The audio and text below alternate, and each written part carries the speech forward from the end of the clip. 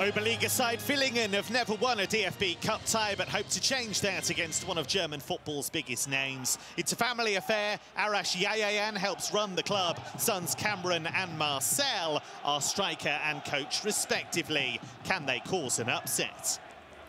Schalke won here in the first round 5 years ago.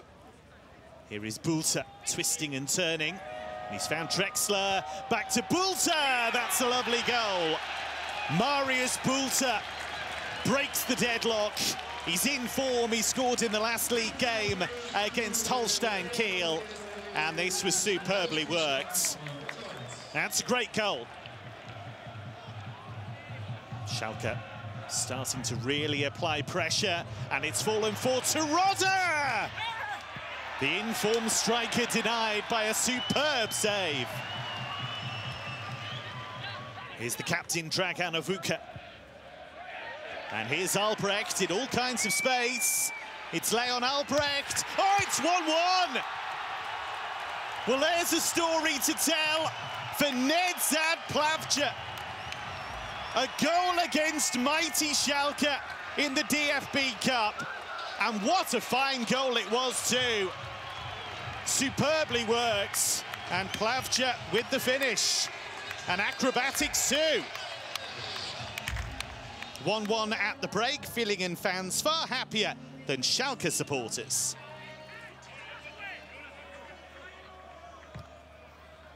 Whipped in. Laid off here for Zalazar!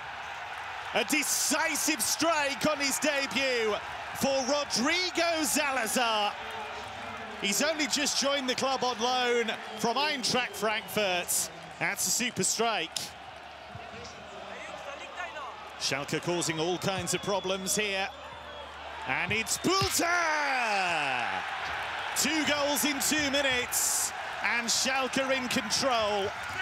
And it's a brace for Bülter. Whack this shot beyond the goalkeeper. Frustration for the hosts. Villingen struggling to clear their lines. Here is Mikhailov. And he's still going. Mikhailov! Well, there's a way to introduce yourself. On loan from Zenit. And the teenage Russian scores. Yaroslav Mikhailov. No cup heroics for the Yayayan family. Schalke showcased their quality, and Dimitrios Gramotzis and company can look forward now to round 2.